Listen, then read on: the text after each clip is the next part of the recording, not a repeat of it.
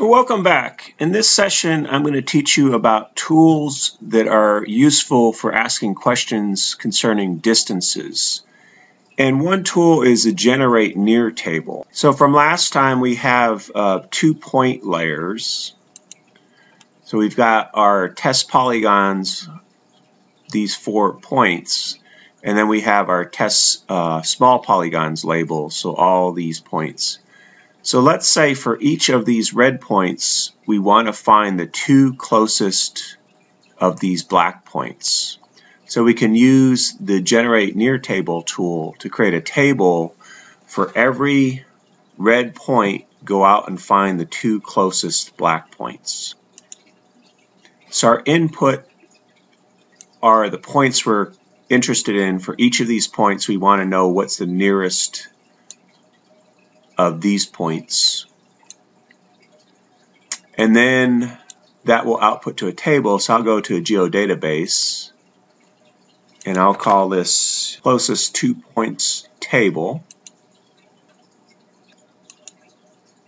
and then the default is find only the closest feature. So here we're going to find the 2 closest features. So we'll uncheck find the closest feature and specify find the 2 closest feature. And then also return the XY coordinate of the closest point and return the angle to the closest point. And all that will be stored in this table, and then just OK. Okay, the resulting table is 800 rows because we had 400 red points, and for each of these 400 red points, we wanted to find the closest 2 points, so that will give us 800 rows. And then that would be the input feature ID. So this is our first point.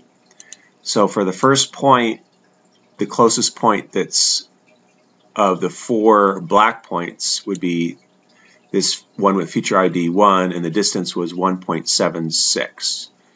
And this was the XY coordinate of the closest point, and then the angle to the closest point. So we'll look at that. We'll zoom in on feature ID 1 and we'll label our black points based on feature IDs. So I select my first point and then selection, zoom to selected feature. So here's the first point, and then feature ID to the nearest feature would be this point here. So we can use the measure tool.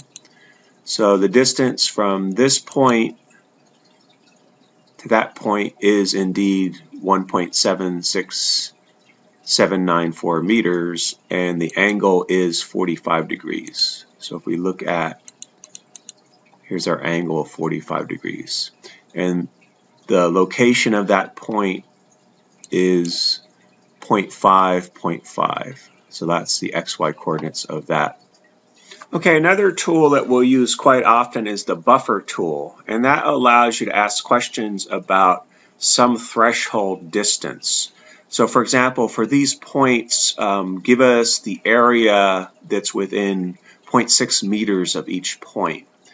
And the output from the buffer tool will always be a polygon. So we'll drag our 4 points layer as the input, and we'll specify 0.6 meters as our buffer distance. And then we'll output to a geodatabase.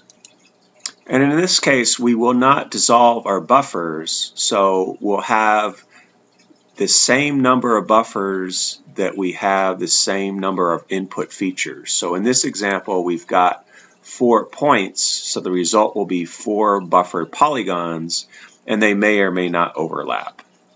And then just OK. Okay, so the result are overlapping polygons, and if we look at the attribute table, we've got the original buffer distance for every polygon, and then basically we've got the area and length of each polygon because they output to a geodatabase. Okay, one problem is if you don't dissolve, let's say you have 20,000 points, you'd have 20,000 polygons. And you may only be interested in, okay, for all the points, I just want to know the area within 0.6 meters of the points. So in that case, we might want a buffer using dissolve. So we'll rerun the buffer tool from results tab, and then this time we'll dissolve all. So that will create one polygon representing, if you're inside that polygon, you're within 0.6 meters of one of the original points. So now we've got a dissolved polygon, and if we look at it, it's just one polygon. And it represents, if you're anywhere in that polygon, you're within 0.6 meters of a point location from our original 4 points. Okay, when you buffer lines, you can buffer either the right side of the line, the left side of the line, or both sides of the line. And in order to determine where is the right side of the line versus the left side of the line, you need to know the direction of the line. So we'll symbolize this line, and we'll say put an arrow at the end of the line. So arrow at end. So this is the end of the line, so this will be considered the right side of the line, and this is considered the left side of the line. So once again, we'll run the buffer tool, and this time we'll say let's buffer only on the left side of the line. So in the buffer tool, there's a side type. So full would be buffer both sides of the line.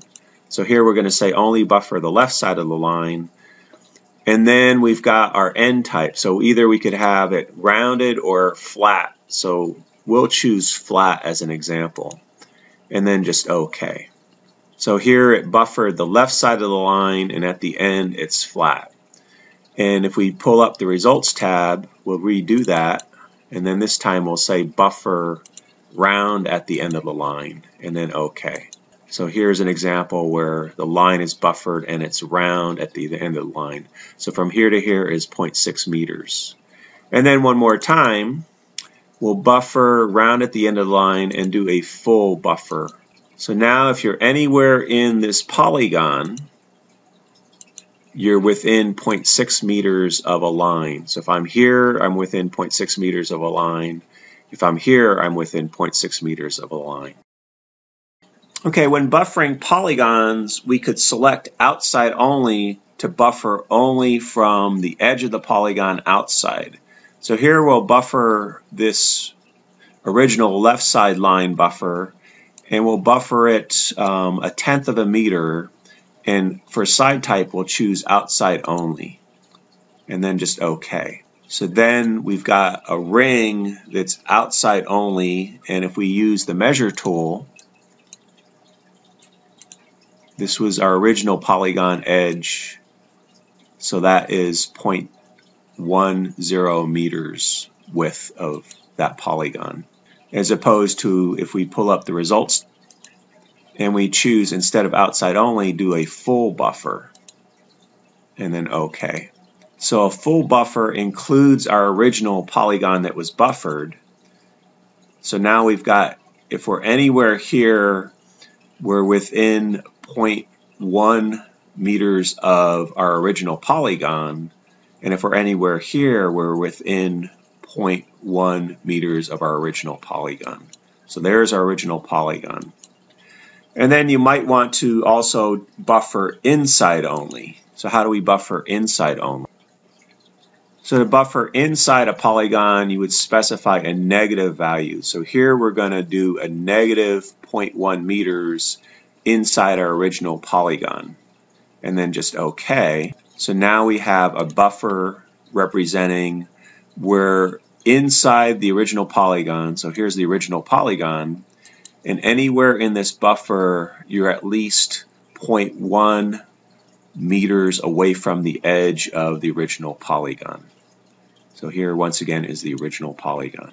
Okay, so the two most common tools we're going to use for asking distance questions will be the buffer tool if we're interested in some fixed distance or a threshold distance, and the generate near table tool if we want to know what's the nearest distance and what's the nearest distance to one or more features. Okay, and in the next video session I'll teach you about tools that are used for overlaying of 2 or more layers.